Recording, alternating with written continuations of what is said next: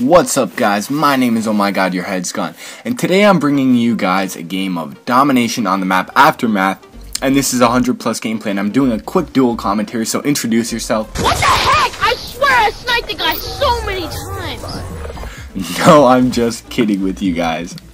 That kid was on my team, and my headset actually broke today, so I was just playing with TV volume. So I really didn't mind having, somebody talking and yelling in the mic because I couldn't really hear them too much. I didn't have a headset on, so it wasn't overbearing, and I thought it was hilarious from the moment he screamed like that. The whole game, he was yelling. You could hear his mom in the background saying things like, "What the heck is wrong with you, dude? What are you doing?"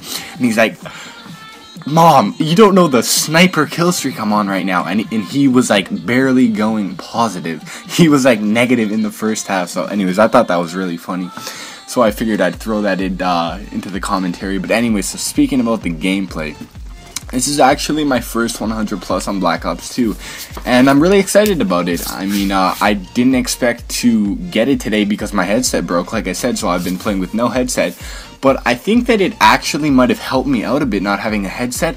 I wasn't really relying too much on just sound whoring, and it kind of made me pay a little bit more attention to the actual game going on in front of me rather than kind of trying to half pay attention, half listening, and paying attention to what I'm hearing rather than what I'm seeing, which has definitely gotten me killed in the past. So that first round, I only got 14 kills, and I go absolutely hammer in this second half. I get a nuclear killer medal. I think I actually go on like a 37 gun streak, and I won't give away the end of the match, but I had a 101 kill streak with about 15 seconds left, and tragedy strikes. That's all I know that's the only way I know how to put it, but it was unfortunate. I was like, okay, this is a flawless game, and then it wasn't flawless. I'm going to put the score in the title, so I'm not giving it away, but I actually do go on a 101 kill streak, and it's only at the very, very last seconds of the game that I die and ruin my flawless game, but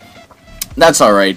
There's always time to get another flawless game. It's not a big deal. I'm still pretty stoked about the match, so I guess I'll tell you guys what class I'm using. In the first half, I put on AN94 with my typical domination setup, which is just a hardline ghost, toughness, dexterity, and then I realized if I'm going to try to go for 100+, I'm going to need scavengers, so I put on my vector class, but I didn't die in the first half. So it never switched, and only in the second half did I start using my vector class, which I think has the perks hardline and ghost as well. And then for second tier, I'm using toughness and scavenger, so that definitely helps a lot having the scavenger. I was able to get replenished ammo throughout the match, and this way I wasn't worrying about picking up guns like I actually had to do in the first round of the match, so that definitely helped me out a lot. But moving on to my third perk, I think I'm just using dexterity. Attachment wise, I'm just using a silencer and I think quick mags, because since I have scavenger, I'm not really too worried about ammo, and it's better to have that quick reload than to run out of ammo in the middle of a gunfight and then not being able to reload quick enough. That is like a much bigger problem, so I figured I'd just run quick mags, and it actually worked out really well in this match.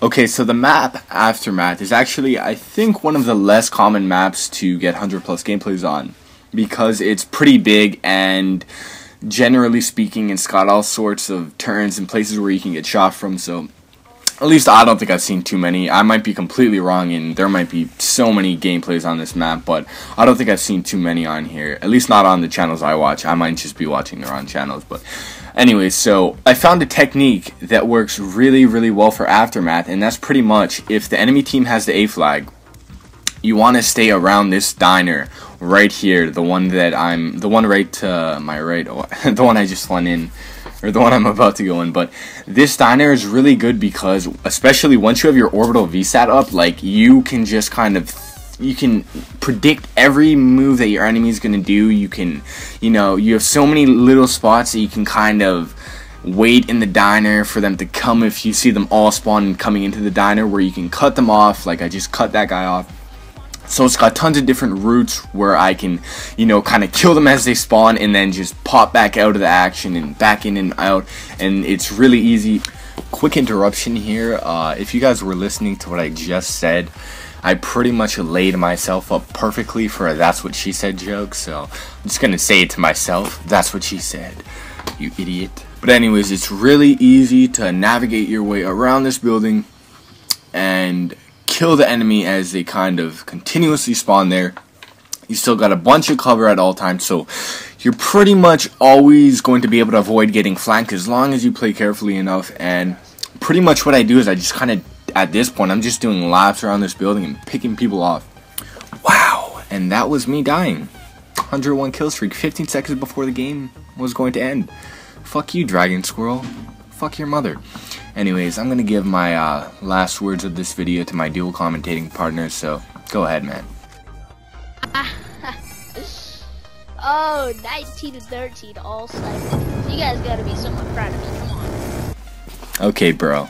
I remember the first time I went positive. Good job.